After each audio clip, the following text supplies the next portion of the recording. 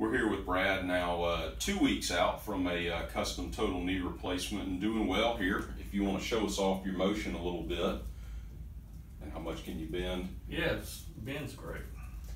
So at 2 weeks, that's really a great result. And then off pain medicine for about a week, you said? Yeah, a couple days after I came home from the hospital, and then I got off that. So the pain has barely been like a 2 out of a 10, but more of an 8 than a pain. Well, and that's a pretty exceptional result, but I think a lot of people think they are going to be in pretty considerable pain for a while, so helping to dispel that. And you're interesting because you've had this knee done within the last year with a conventional implant, and maybe a little bit of difference in recovery, you feel like? I'd say the new Conformis was the quicker recovery, less pain when I'm sleeping.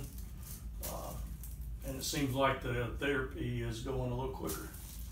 Awesome, and that's one of those things that we're really waiting on some long-term data on that. I mean, this is kind of an unscientific experience of one patient, but you seem to be doing great, so.